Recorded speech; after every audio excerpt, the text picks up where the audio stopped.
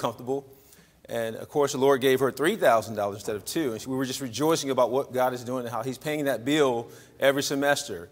And that's the way it is for you and I. Every step of the way is step by step, right? Sometimes we can't see the future. We don't know what God has in store. But if we trust him step by step, he'll never lead us down the wrong path. Amen? And so all we do is just stay focused on Jesus. Amen? Focus on Jesus. And so she was just sharing about the ministry there. Last summer, she went to Miami to minister to the Jews there. And so it's going to be exciting to hear if there's a difference between the Jews in New Jersey and the ones in Miami. So, but the bottom line, we know they all need Jesus, amen? And that's what it comes down to. Well, it was encouraging. It's encouraging. You ever stop and ask yourself, not only why would God use me, but how does he use me? I was thinking about that yesterday. How does God even use me, you know? That's amazing what God can do if we just surrender to him, right? And so God is so faithful.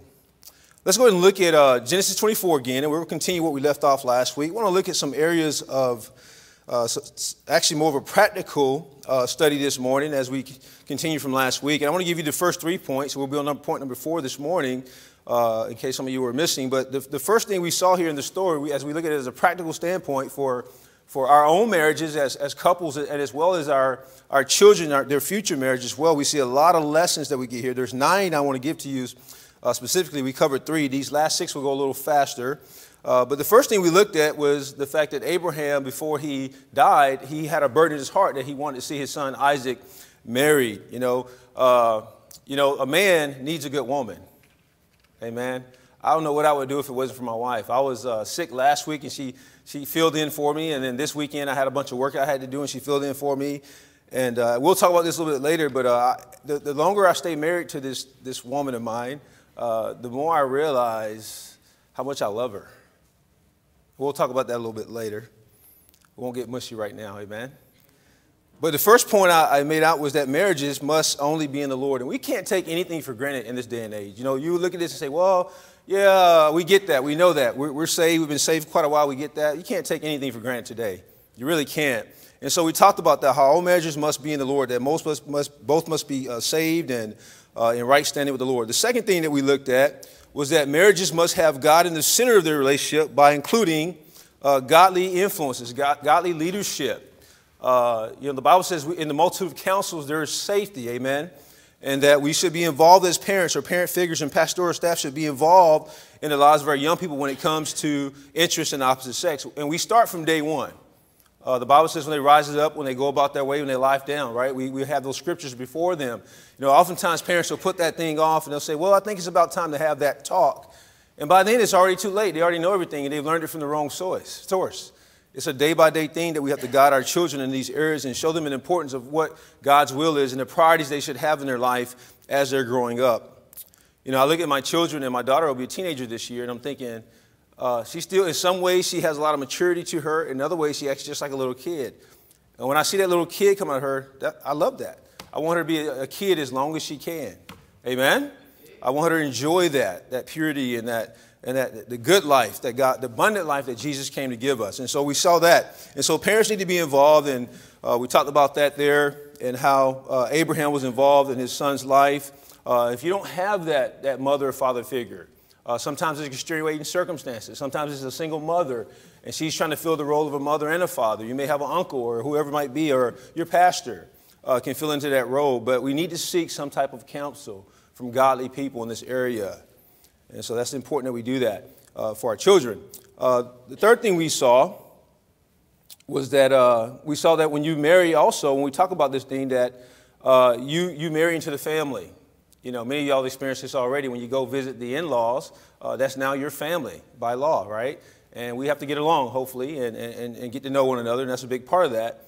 And so we talked about how modern-day dating, we use the example of Samson, how Samson was a great example and picture of modern-day dating. You saw that picture there and how his life was destroyed through that. And so we make that very clear. The second thing we need to be careful about is that we pray for our children's future spouse. And if you're a single person, you're older, you pray for your own spouse as well. Right now, you start doing that. When I got saved, one of the first things I did was I started praying for a godly wife. And Lord led me to one, fortunately. And so we talked about that. In Genesis 24:12, we saw how the servant who represents the Holy Spirit prayed on behalf of Isaac, and how the Holy Spirit also prays and makes intercession for us today. And then thirdly, we talked about how marriages must involve those, and we gave some characteristics of the type of person we should seek. And if you're already married, it should be the type of person that you desire to be or that you are, amen, or you're becoming. We talked about how we should care for our health. In Genesis 24:16, the damsel was very fair to look upon, how she kept herself fit. And I think we should do that. We should eat right. We should exercise. We should want even though our body is just a vessel, the Bible says bodily exercise profits little. We got to keep it in good shape because it's what we use to serve the Lord. Amen. And so I'm always reading up on health articles and things of that nature, lately I've been trying to figure out how to lose weight. I've gained about 25 pounds in like 2 months, and I just can't get it off. Well, I know why I can't get it off, but I got to figure this thing out. So, it's kind of funny. You're fighting with this losing weight thing, and you're trying to you don't want to buy new clothes. For me, I have to order my clothes. I definitely don't want to buy new clothes, but you're trying to figure out this balance between being happy and being healthy, and that's a tough balance, man. How many of y'all know what I'm talking about? I mean, it's hard to be happy and healthy. You want to eat this and eat that, but then your diet says you can't. Hey, man, it's a struggle, let me tell you. And so anyway, especially when you had to deal with it your whole life. You were an athlete, and then now I'm a has-been, and so it's a struggle. So I'll need your advice. If you can help me out, you can pull me aside today and give me some advice. The second thing we saw, a characteristic you want to have, is you want to have high morals. I was talking to Marlon today, and when I'm talking to her, it's amazing when I love talking to our young people who've gone on and served the Lord, and then they begin to teach you things, amen? I love learning things from my kids. I love learning things from young people. You know why? First of all, I get to learn something, and that's exciting, but I know they're learning as well, and that's why I get so excited. And she was talking about biblical separation and how, we're not a holier than thou when we want to abstain from things. Abstaining from things doesn't keep you holy. It's just a method by which we stay holy. Amen. That's a good way to look at it. And so she was telling me what she's been learning. And that was very, very good practical stuff there. But here we want to make sure that we marry someone who has high moral character, that's someone who loves the Lord. And it says here, a virgin, neither had any man known her. And we talked about the significance of the father walking the bride down the aisle and while we wear a white dress on that day. And then thirdly, somebody who's hardworking. And we saw how Rebecca hasted. She was a servant at heart, and she couldn't wait to wait on this servant. She had no idea who he was, which really shows her character because he didn't have to be anybody important. Sometimes we do things for people who are significant or important that we might get something in return. But the Bible teaches Christian character that you do those even for your enemies, amen? She had no idea who this man was, but yet she treated him like he was family. And so that's what we want to see in our spouses and those who we look for our kids to marry. And the Bible says she went and drew for all the camels until they had done drinking. And we knew that took hours and hours. And then we talked about hospitality and how the Bible says we have both straw, she said, and provender enough and room to lodge. She made that servant feel at home, and how we have to have a spouse that is caring and loving and hospitable and so forth. Now, if you're born in Alabama and Georgia, you have no choice but to be hospitable. Amen. If you don't, you stick out. Amen. We get old Southern folks there. And so we see that there. And then fourthly, we'll continue today. We're going to see fourth principle we see is that marriages should not be forced. Now, a lot of people read this passage and they'll misinterpret and say, well, this is a prearranged marriage or this is a forced marriage. But look at Genesis 24 and verse 58. Here we see the Bible makes it very clear that this was not a prearranged or necessarily forced marriage or not even really a prearranged marriage because she had a choice. Amen? It says in Genesis 24 verse 58, it says, and they called Rebekah and said unto her, this is after they heard all that the servant had to say. So the parents were involved. They heard who this man was and what he was about. They knew where she was going, so to speak. They knew who she was going to marry. So they were informed parents. They were involved parents even on her side. But then when they realized that this might be the will of God, they let her make the final decision after she was informed. And it says here in verse 58, and they called Rebekah and said unto her, wilt thou go with this man? And she said, I will go. The power of the woman is that you have power from the beginning and you have the power all throughout the marriage. You say, what do you mean by that? Well, the woman can always say yes or no. But with that great responsibility, or responsibility comes, with that great, how can I say this? With the ability to have that choice that God has given you comes a great responsibility. Does that make sense? When you say yes, you got to know what you're saying yes to. And it's a commitment for life. It's a serious decision. As a matter of fact, I would go as far as to say that marriage is the second most important decision next to salvation in life. It really is. We don't have time to go into all that and delve into all that, but it really is. And so she was able to answer yes or no. So this is not a forced marriage. It was not really prearranged, because prearranged means you're going to marry the person I tell you to marry. It wasn't that. We see both the daughter was involved and the parents were involved as well. The fifth thing we see is that marriages must be commended to the Lord. Look at Genesis 24 and verse 60. We see that because parents are to be a vital role in the area of marrying their children, that they are to be a picture of God until kids are old enough to understand who God is, that we need to be there all along the step of the way. In other words, parents know their children better than anybody else outside of God. We've had a chance to assess them. We know when they're probably ready to be married. You see, age is nothing but a number. You can be 21 and still have the mentality of a 13-year-old. Amen?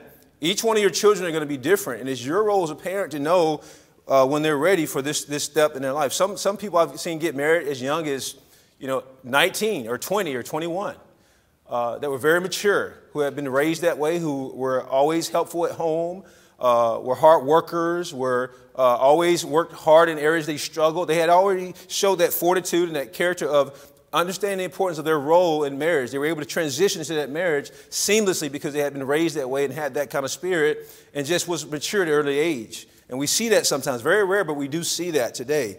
And so it's up to you as a parent to help your children understand when that time is. Amen? And I know I went to a previous church where the pastor would not marry anybody under the age of 20, because 20 is the age that's mentioned in the book of Genesis or in the Old Testament quite a bit when it talks about going out to war and things like that. But everybody has a different view of how they see that, but that's the overall view of this. And so we see in verse 60 that it says, so she had her family's blessing. It says, and they blessed Rebekah and said unto her, thou art our sister, be thou the mother of thousands of millions, and let thy seed possess the gates of those which hate them. And so they understood who she was marrying. They understood what life was going to entail for her, because she was marrying the successor of Abraham, who was Isaac. They knew what God had called Isaac to do. He was the father of all nations. And so they knew her role was going to be significant and vital, and she had their blessing. Amen? And so we see that here. And so it's vital that our young people, I tell our children all the time, it's important that when you get married that you receive mom and dad's blessing. When I married my wife, her parents weren't here. The church was actually willing to fly her parents over, but unfortunately we couldn't because there was too much turmoil in her country, which I thought was a nice gesture. And so I had to actually email her dad and ask for her hand in marriage. And I talked to my wife about that. Her parents went around. I spoke to my parents about the whole thing, and so we did it that way. So there's ways to work around that, but that's what I did and got her dad's blessing. He had never met me before, so it was a little peculiar, but we got to do what we got to do, amen? But I still wanted to do the right thing, even though I was an old man already, amen? So God is good. Number 6. Marriages involves patience in God bringing the right one into our lives. I had a conversation a couple months ago. I'm not going to tell you who it was. With one of our former young people. She's a young adult now. And this person is married. You think you might know who it is, but I'm still not going to tell you because you probably don't know who it is. Anyway, I was having a conversation. She says, Pastor Will, I don't know why I was in such a rush to get married. Now, before you get a little riled up here, she wasn't saying she wasn't happy to be married. She was just saying, I don't know why I was in such a rush to get married, okay? And so we got to understand that this marriage thing is something that takes patience and making sure that we're waiting on the Lord in this thing too as well, amen? And so look at Genesis 25 and verse 20. Here we see the chapter later being referred to here, but it says here, it just gives a little insight to Isaac's life after chapter 24. It says, and Isaac was 40 years old when he took Rebekah to wife, the daughter of Bethuel, the Syrian of Padanaram, the sister to Laban, the Syrian. It just goes on to reiterates how old he was and saying that 40 years old at the time he got married. Now, you may say that's pretty old for today's standard. It really is. I would agree with you. But I have several friends who got married in their 40s. And some of them married young ladies who were in their late 20s or early 30s. Nothing wrong with that. But that's the timing that God had for them. Let me give you a picture. Genesis 2, verse 18. Let's go ahead and look at what happened in the very beginning. Who officiated the first marriage, by the way? It was God, amen? It was God. Look at the description of this marriage ceremony. In Genesis 2, look at verse 18. You could actually use this in a marriage ceremony if you wanted to as a preacher. But it says here, and the Lord God said, now let's go ahead and look at some of the principles of marriage and why God intended it. It says, it is not good that man should be alone. How many of y'all say amen to that, man? Amen. I will make him a helpmeet for him. So she's to be a completer, not a competer. A lot of times in marriage we see competition. It says, and out of the ground the Lord God formed every beast of the field and every fowl of the air and brought them into Adam. Now look what it says here, to see what he would call them. And so it's like God was showing him the order of creation. First of all, we get to enjoy all the beauty of creation that God has made. But as Adam was naming these creatures, you can imagine as he was naming them, he was a very intelligent man, by the way. If you had to name all that exists today, you had to be pretty intelligent. And as he was naming these creatures, he saw them coming, and he saw that they had some type of mate. There was both male and female. And then he looked at the human race, which is all but himself, and probably thought to himself, where's mine? I wonder if that was what he was thinking. But it says here that to see what he would call them, and whatsoever Adam called every living creature, that was the name thereof. And Adam gave names to all cattle, and to the fowl of the air, and to every beast of the field. But for Adam there was not found an helpmeet for him.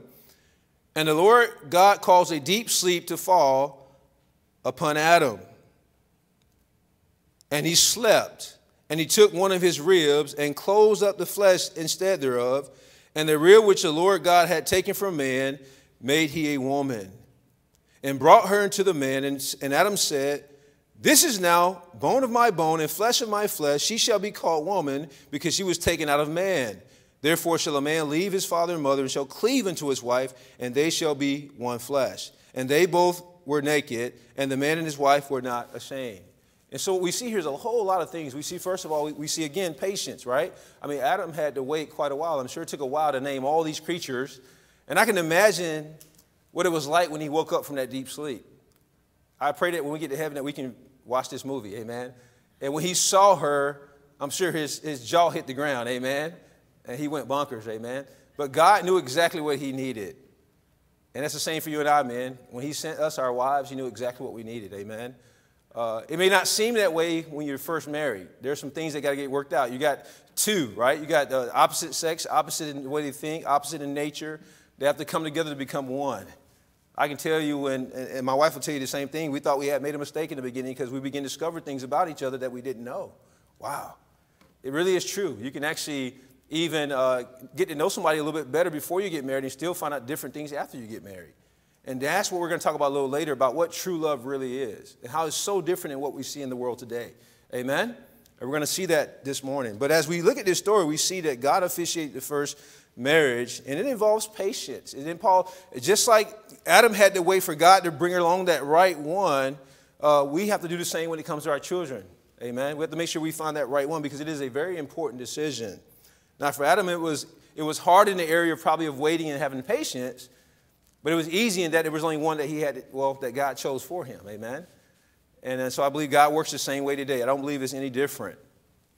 You see, our focus right now for our young people should be on growth and development. It really should. I always say this, a single life is a what? A serving life. You say, well, why is that? Because we're learning how to be married. Everything that we're doing, everything your children learn at home, you're preparing them to leave home. You're preparing them to have a successful marriage. And when you allow them to go out on dating different guys, you're teaching them how to break up. You're teaching them how to divorce. You have to be involved in this thing.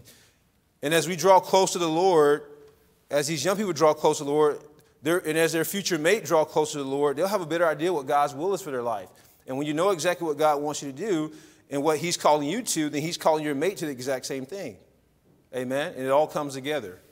So as they're growing closer to the Lord, they got their eyes on the Lord and they're serving the Lord and focusing on what is important to the Lord, then God is doing the same thing with their mate over here, and he's got that one for them, and somehow he brings them together in one place. I don't know how he does it, but he does that. And so the Bible says, delight thyself also in the Lord. He will give thee the desires of what? Of thine heart. When I got saved, I was in my early 20s. I didn't get married until my late 20s, almost 30. And I had already surrendered to preach. I had already surrendered to ministry. I was actively working in bus ministry and children's church and things of that nature. I was actively involved in campus outreach during that time. And as I was doing that, obviously, I was praying and looking for a wife. But I found that the closer I got to the Lord in my walk, the more apparent the type of wife that God wanted me to have came to me. It was like a vision, like God showed me exactly what he wanted me to have. So even if I had preacher friends who had daughters, and they would say, hey, why don't you meet my daughter? I would talk to them, and I would not automatically assume that because they were a pastor's daughter, that they were going to be my wife. Because why? As I was growing closer to the Lord, God was giving me discernment. Amen? It's not enough that they be saved, but they must be surrendered. They must love the Lord. Paul talks about that in Corinthians. Amen? And so it's important that we get that. And so that was very clear to me that you want them to be actively involved, because if your children are actively involved in ministry and actively involved in their church and they're being faithful to the Lord, then that's less you have to worry about when it comes to them choosing their mate. You see, when several young ladies found out that I was a preacher, they were no longer interested in me. I said amen to that. That's one less decision I have to make, amen? They didn't want to be married to a pastor. They didn't want to be married to somebody in ministry. You see what I'm saying? So you narrow down the possibilities there. And so it's so important that our children be dedicated to the Lord. And it's important that they know what God's will is for their life before they enter into this thing called marriage. Number 7, marriage involves the respect of the wife. It involves the respect of the wife. Look at Genesis 24, verse 62. Rebekah was respectful, we see here, toward her husband. In Genesis 24, in verses 62 through 65, it says, and Isaac came from the way of the well, Lahorah, for he dwelt in the south country, and Isaac went out to meditate in the field at the eventide. And he lifted up his eyes and saw, and behold, the camels were coming. You can imagine his anticipation here. And Rebekah lifted up her eyes. Man, you can always see this in the movie, right? As they both lift up their eyes toward one another. I can picture this. And when she saw Isaac, look what the Bible says here. She lighted off the camel. Now, in the original Hebrew, this phrase, lighted off the camel, means to cast self down. It is a picture of subjection. She made the first move in coming in and being in subjection to him. It says, for she had said unto the servant, what man is this that walketh in the field to meet us? And the servant has said, it is my master. Therefore, she took a veil and covered herself. So we see subjection, we see respect, we see reverence, but we also see modesty and humility in her characteristics here. Isn't that amazing what we see here? We see from the very beginning she understood what her role would be as a future wife to her husband. And we see those characteristics shine here. It is very true that if a husband treats his wife like a queen, she would treat him like a king. It really is true. But it starts with respect. That sometimes it's hard to respect honoring men. Women, wives, I get that. Amen. Sometimes it's hard to respect someone who you may not think they're doing things the way you think they ought to do it, or whatever the case may be. But the Bible teaches that if we respect them just because they're our husbands, just like we teach our children, respect your parents because they are your what? Your parents. It's really that simple. And we just trust the Lord. We do the same thing in our homes. If wives, we respect our husbands, even though they're not perfect, just because they're our husbands, and we honor them that way, then God will bless us in return. Because God is the one who's going to do the changing. You can't change him. Only God can. Amen? And our children need to learn at a young age. Sometimes our young ladies grow up in a home where the father's maybe not present, or he's not being the dad he ought to be, and they have to learn to honor that dad. What are they learning there? They're learning to honor their husbands in the future. It's a hard life sometimes, but God will bless that. He will show them the right way. He will build character in them through that. And so we see that principle here. And so, wives, we have to respect our husbands. You're married to them for life. They're the only one that you have, amen? You've become one. And so you have to honor them and respect them. In 1 Peter 3, look at verse 4 through 6, it says here, but let it be the hidden man of the heart, in that which is not corruptible, even the ornament of a meek and quiet spirit, which is in the sight of God a great price. And that's really what matters is, what does God think of my life? What does God think of my behavior as a wife? Is what I'm doing pleasing to him? And so when you find it hard for you to be respectful towards your husband or reverent towards your husband, then take your eyes off him and put them on the Lord. Amen? And God will honor your actions. He really will. He will reward it. He will make the changes that need to be made in his time. But sometimes we forget that there's changes that we need to make ourselves. Sometimes God is using even our spouses to bring change in us that we need. I thought that when I got married, I found out how selfish I really was. I says, man, I'm selfish. I need to change. And then my wife will let me know that too. Amen. And marriage has changed my life. It really has. It's brought character out of me because now two are trying to live as cheap as one. Amen. And trying to get along in the same house 24/7. It will change you. You either change or it's not going to work out. Amen. It's a humbling experience. Marriage is a big deal. It's a big responsibility. It says here, for after this manner in the old time, the holy women also who trusted in God adorned themselves, being in subjection unto their own husbands, even as Sarah obeyed Abraham, calling him Lord, whose daughters ye are, as long as ye do well, and are not afraid with any amazement. We see a couple things here. First of all, we see that one of the greatest examples in all the Bible was our father of faith was Abraham. God used Abraham and Sarah and said if they, being as significant as they are in our Christian heritage and history, if they followed this pattern, then who are we not to follow this pattern? Amen? He used them as an example. But I like this small caveat I see here. It says being in subjections, it says here, unto what? Their own husbands. You know what I found as a counselor? That when a woman begins to take her problems to another man outside the marriage, it's never a good experience. It never ends well. Amen? And that's all I'm going to say about that. The eighth thing we see is that marriage involves not only the respect of a wife toward her husband, but marriage involves the love of the husband toward his wife.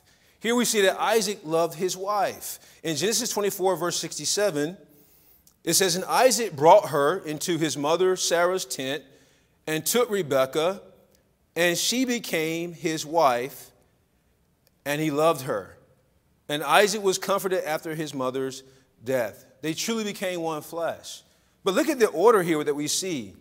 It says she became his wife, and then he what? He loved her. We're going to talk about that a little bit later and what that really means. But in Ephesians 5:25, it says, husbands, love your wives, even as Christ also loved the church and gave himself for it. We know in the Old Testament it says, greater love hath no man than this, that he would lay down his life for his friend. The greatest pinnacle of love that you can display is that you be willing to give your life for the one whom you love. That includes our spiritual lives when it comes to serving God. We should love him more than anybody. But it also entails our wives. We should be able to give our physical lives for our wife. Amen? That's really what it means. And so men that love and honor their mothers in a godly manner tend to also love and honor their wives. And we raise our boys to love their mothers and to respect their mothers so they make a great husband one day. And when men love their wives, the wives usually reciprocate.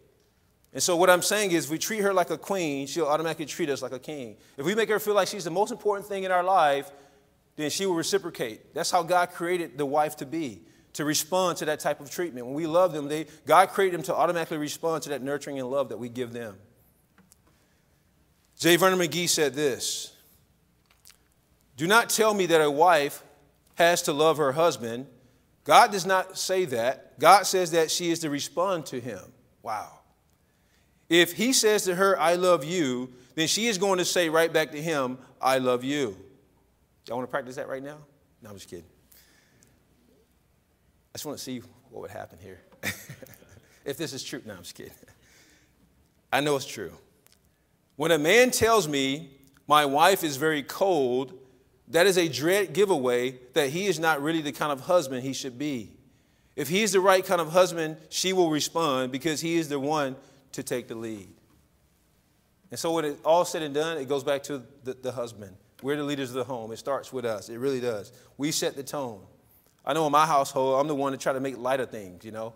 When I come home from work, I want to be the one to bring out the laughter and the joy in the house and get everybody excited and things of that nature. And the kids can't jump on my back anymore because my back hurts, but we do other things, amen. We keep it going. So, all right, lastly, number 9, marriages must not be based on love.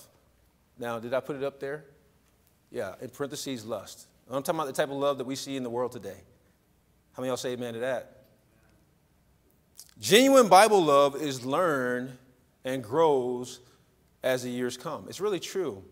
If you thought you loved your wife in the very beginning, if you've been married for any length of time, and you've worked out some details of the problems you've had in your marriage, and you can look at that woman and say, I love you still, you're going to find that you'll fall in love with her all over again. Because why? She has stick-to-itiveness. In other words, she's not going anywhere. She made that clear to you. You've made that clear to her, that you're going to be with her to the end, that you're sticking by your vows. And again, that starts with the man. You say, what do you mean? Again, when we treat our wives, we can't, and I learned this, I had to learn this the hard way a long time ago. I cannot give her flowers on Saturday and expect for that to last for the next 2 years. Because that's not the way they work. Their minds work. They remember everything. The good things, and unfortunately, the bad things too. And it's something that we have to do on a daily basis. And it took me a couple years to get that. I knew it was in the Bible, but, I had to learn it the hard way, right? But those are things that we learn over time, that if we go to our wife thinking that I don't love you anymore, it's not her fault. It's your fault. If you go back to doing the things you did in the very beginning, she'll respond to that, and it'll be just like in the beginning. It's because we as men stop doing what we should do towards our wives that things change. It's not them, it's us. Because marriage is boldly and clearly presented in the Bible as a lifelong commitment, it is obviously is a union that should not be entered into on the basis of romantic sentiment, careless thinking, and careless desires. You say, what do you mean? Well, if you look at Hollywood today, everything is about romance. There should be romance in the relationship, but that should not be the primary thing. Because the way you look when you got married is not the way you're going to look later, and not the way they're going to look later. So if it's based on that, it's not going to last. Amen? And sometimes we men forget that if we have a problem with the way our wives look, which they always are beautiful from the inside out, of course, then we've forgotten to look in the mirror ourselves. We don't look the same either. Amen? That's the way it is. And so it has to be more than just a lust. It has to be true, genuine love, Christ-like love. Christ loved us when we were unlovable. Amen? And we have to love each other the same way. You see, love is a lousy basis for marriage. Proverbs 31:30 says, favor is deceitful and beauty is vain, but a woman that feareth the Lord, she shall be praised. And if we have wives that fear the Lord, that should be our greatest desire. That is rarer than a ruby, the Bible says. Amen? That's because you're not going to find that anywhere else. It's very rare. And so we should cherish that. In other words, we should take that ruby and polish it and make it shine. And say, well, how do you do that? By loving your wife. By loving your wife. See, love is learned primarily after marriage. The Bible says he knew his wife, and then he loved her. You see, Isaac and Rebekah, before this, had never met or even had an opportunity to fall in love prior to their marriage. They simply trusted the providence of God and the wise counsel of their respective families. They trusted their parents. They trusted the Lord in all this, and when they got together, they followed God's precepts, and they loved each other. She became his wife, and he loved her. Isaac loved Rebekah after they were married. Doesn't mention anything about romanticism before the marriage. Love is something that comes over time, and it grows over time. Once we've gotten to know all the flaws of each other and the negative characteristics, and we still love them anyway, and we work through those things, that's when we realize we have something. Marriage is what you make it. Amen? All right, next slide here. All right. We see that it is rare, if not non-existent, that young persons who are wholly and completely prepared to consider this vital decision of marriage, free from fleshly romance and desires, we don't see that today anymore. The priority is given to the romantic side of the marriage instead of the spiritual aspect. And so the question that we should be asking about our own children even is, what do you look for in a spouse? Do you look for the spiritual aspect? Is that most important? Or is it the physical attributes? You say, well, you have to be attractive. Well, yeah, I agree with that to some extent. But the spiritual aspect is most important. Today we see flirt to convert. You say, what does that mean? Well, we see our young people dating someone who is not married or saved in hopes that they might get saved and they may get married. That right there should tell you something that what are they attracted to them by? Automatically, it's got to be the fleshly thing because they're not even saved. Amen? And so we got to be careful with that. Evangelism dating, some call it. See, Hollywood movies and magazines and most of our society would have us to believe good marriages are based on modern romance. You see, decades of disastrous divorce statistics made up from the shattering homes because they're based on the philosophy of Hollywood. We see it all the time. We're already practicing on how to divorce before we even get married. In closing, I want to give you one last scripture that Paul gives to the church at Thessalonica. Look at 1 Thessalonians 4, verse 3. We find here that there was a city here called Thessalonica who was pagan worshipers, to say the least. And it was not uncommon to walk through the city of Thessalonica and see statues all about the city. And to many of them, they had transcribed unto the unknown God. They would worship false idols. And then here Paul comes along, and many of them get converted, and he starts a church there. And he began, one of the main principles he preached on was eschatology. He taught them many different principles in the Bible, but one was eschatology when he talked about the return of Christ, the rapture. And there is where he used the term the blessed hope. And so what he was doing was he was trying to encourage the people there to live for God by sharing with them that they have a blessed hope, Jesus Christ, who would one day return for them. And so he was using that as an encouragement to them. But he found among these folks there was a lot of sensuality going on here. There was a double standard where the wife was supposed to stay at home and be faithful while the man went out and did whatever he wanted to do. There was all types of things going on in the church there. But let's go ahead and look at 5 verses here, and we'll close. But I want to give you something here that we can use in our lives when it comes to helping our children in the area of marriage and maybe in our own marriage as well. But look at verse 3. Here we find that Paul says here in verse 3, he says, "For this is the will of God, even your sanctification." And so we see positional here. In other words, we see a place of position where when we get saved, we're positioned in Christ. We're the children of God. And then it says, and in other words, sanctification means to set apart. Now we're being set apart positionally, now to be used for God. But we also see not only positional, but we see practical. It says that ye should abstain from fornication. This is our practice now as a Christian. We're no longer to live by our fleshly desires, but by the love of the Lord and the law of the Lord. And in verse 4 it says that every one of you should know how to possess his vessel. Okay? In sanctification and in honor. So Paul goes on to teach them on the areas where they were struggling with their bodies, and he's saying this. He says our vessels are the means by which we serve God. Now that you've been set apart for God's use, God expects for you now to use that vessel to honor and serve him, not for your own sexual pleasures or sensual desires. It says, and it goes on and says, and in honor. Now look at verse 5. It says, not in the lust of concupiscence. That means those things that are forbidden by God, even as the Gentiles which know not God. Now when it goes and says here in verse 4 that every one of you should know how to possess his vessel, you can look at this 2 ways. First of all, it's your own vessel that you indwell, that you should know how to carry out things in the life as far as how you live as a Christian in your own vessel.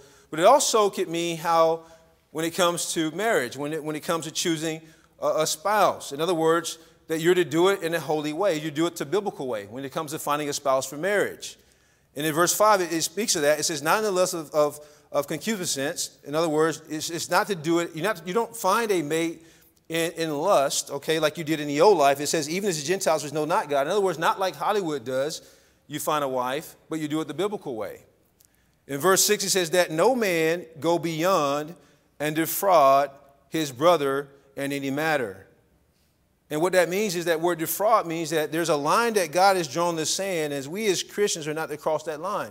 That when you picture a relationship between a young man and a young boy and a young girl, that they are to look at that young lady as though she's either his sister or his mother. They're not to say anything that they would not say to their own sister or that they would not say to their own mother. And they're not to do anything that they would not do to their own sister or their own mother.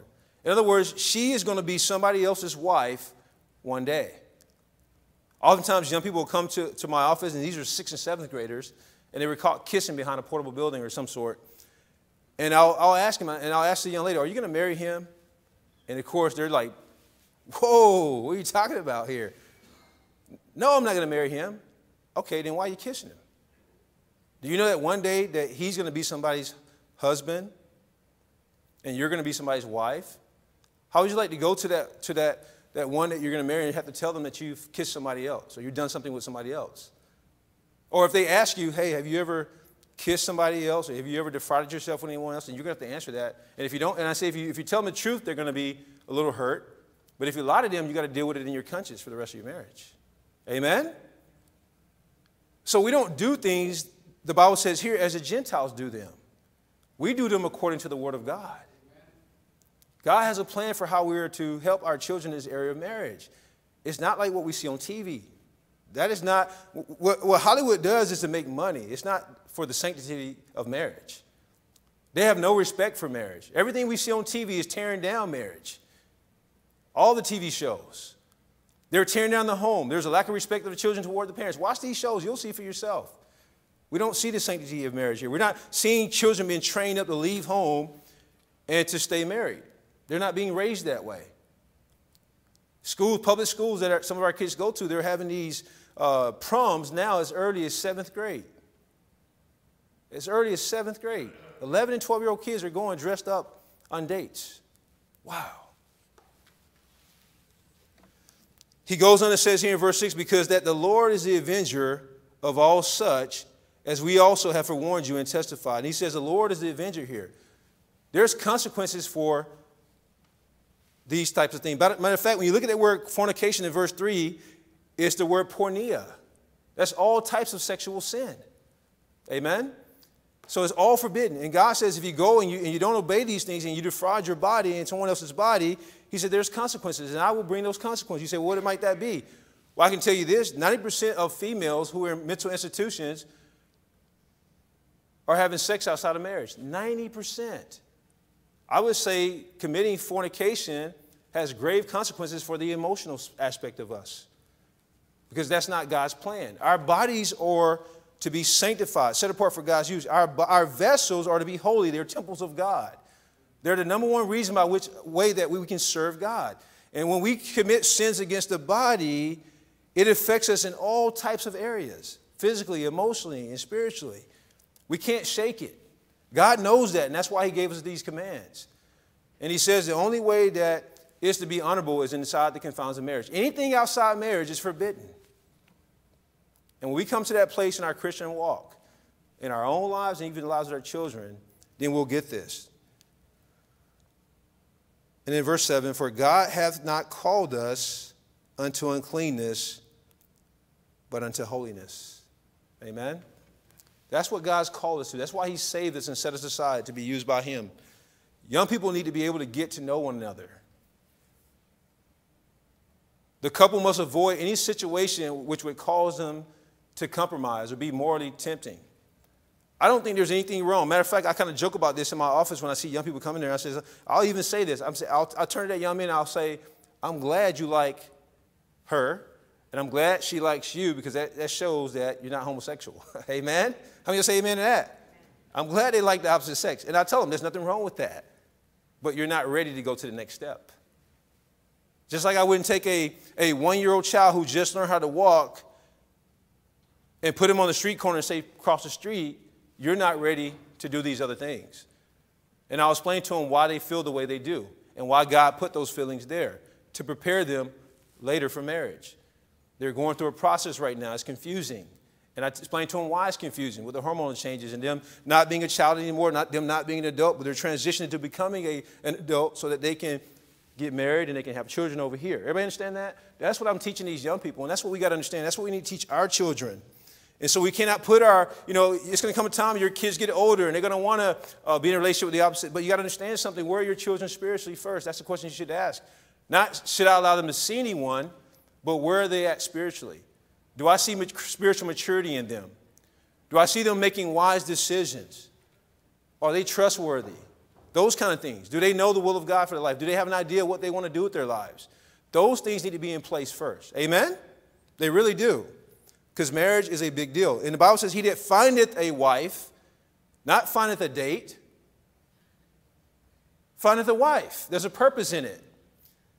And if there's a special someone, they need to be considering, is that somebody I might marriage?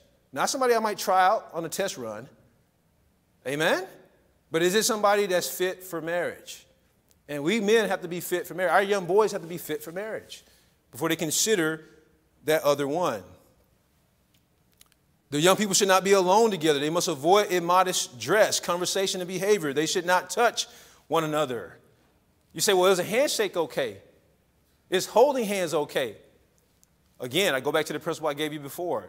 You shouldn't do anything with the opposite sex that you couldn't do with your sister or your mother. That just keeps it simple. I don't have to go any further than that, okay? And then the very next, let me just read one last verse that really brings us ahead. In 1 Corinthians 7:1, Paul says this. He says, now concerning the things whereof ye wrote unto me, it is good for a man not to touch a woman. Well, that word touch here is a sensual type of touching. It doesn't mean that young men can't touch young ladies at all, but in a sensual way. Again, I'm not going to elaborate on that. Okay? I don't need to. We can use our common sense on that one. But that's what it's saying. Why? Touching leads to other things, and other things lead to other things. I'll keep it that simple. Amen? That's the reason why. So again, when we have standards, standards are good. We don't worship standards. We don't want to be legalistic, but we do need to have some type of safeguards out there for our children. Because if we don't, someone once said if we watch, somebody once said if we watch rated R movies, they'll watch rated X. Our children are going to always try to push to the next limit if we're not starting at a young age, raising them a certain way. They're always going to do that because they're bombarded by the world and the influence of the world. They really are. It's a challenge. It's a battle. And so it's very important that we put those standards out there. But not only put those standards out there, remember, standards don't make you more holy. They just keep you protected. Remember that. So just because a young person may have standards doesn't mean they're necessarily holy. They can be unholy internally in the things that they think and things that they do. But they may not take part in those activities, and that's just as damaging. But we need to have those safeguards out there to protect our children. We really do. Amen? And so as we close this morning and as we look at this area of marriage in our own marriages, as we model our marriage before our children, and as we consider the marriages for our young people as well, may we as parents stand against the tide and what we see in our world today. Just like Paul preached in Thessalonica towards the problems they had sexually in that day, we are no different today. We must take the same stand that he took, and that's the reason why God wrote this in the Bible, amen, so that we can take that same stand for our children and fight for our children. Think about it. You don't want to raise your children their whole entire young lives and then see them destroy their lives for the rest of their lives. That would be a disservice. That would be a miserable way to live and then die. I want to die like Abraham, knowing that my children married right and that they married someone who loved the Lord. That's really all we're trying to do. I thank God that in our youth group, we haven't had anybody get pregnant. You say, well, wow, what are you talking about? Well, there's a lot of youth groups where that happen. Believe it or not, there's a lot where young people get married, and we have standards here. We have a standard that no boy can bring a girl in his car to church. Now, if parents let them do that outside of church, that's fine. That's your business. But we don't want our young kids looking at older kids bringing someone of the opposite sex up in the driveway in their car. Because who are they looking up to? They're looking up to them. Amen? So we have standards here that we provide for our church. If parents decide to let their daughter or son date someone and they're in our youth group, we still preach this truth. And if they allow that, we don't judge them, but we have a standard. You're not going to be sitting together holding hands in church. It's not going to happen here. We have standards. Young kids are watching. You're not married, so don't walk around acting like you're married. You're not married. He's not paying your bills. He cannot provide for you. He doesn't even know what God wants him to do. How's he going to know what's good for you two? How do you know he's the right one if he doesn't know what God wants him to do? How do you know what God's calling you to do? I asked him them questions like, huh? What? Never thought of that. You see? So that's our jobs as parents. We don't have to do what the world does. Let's pray. Father, we thank you, Lord, so much. Lord, I know that in this day and age we live, it seems so normal to see really children living as though they're married and acting as though they're married. We see relationships between young people where they're breaking up and crying and emotionally distraught at age 11 and 12 because they broke up with some boy or girl and their whole life is destroyed. Lord, that should not be happening in our society today, especially among the Christian folks. Lord, I pray that we as parents will have the fortitude to teach our children and to stand for what the Bible teaches. And Lord, we notice that the Bible does not give any specifics in the areas of dating or courtship, but it does give a whole lot of principles. And Lord, we don't want to be a church that dictates what people do, but we do want to be a church that preaches the truth. We do want to be a church that gives the biblical principles that should be applied in these areas into our families. And Lord, I pray that we would take this information, Lord, and that we would put it to practice. That as we realize that we've been set aside positionally, we've also been set apart practically to do those things which you've commanded in your word. And Lord, I pray that you be with us this morning in our morning hour. Be with our pastor, fill him with your spirit, Lord. I pray you speak to hearts. Help us now leave this place more in love with you than when we came. And Lord, I pray that we can make a difference, not only in the world, but starting in our own homes first. That, Lord, if there's anyone here that's kind of lost touch or lost control of some things at home, maybe between husband and wife, maybe between parents and children, Lord, I pray they get back to the devotion time with their family. They get back to the book, and they would call a family meeting and just sit down with their children and sit down with each other if there's no children at home, and begin to just renew some things, refresh some things between themselves and their marriage, and between them and their children, and just get back to the basics of the Word of God and serving and living for God. We thank you, Lord, so much for these truths. In your name we pray. Amen. All right, dismiss.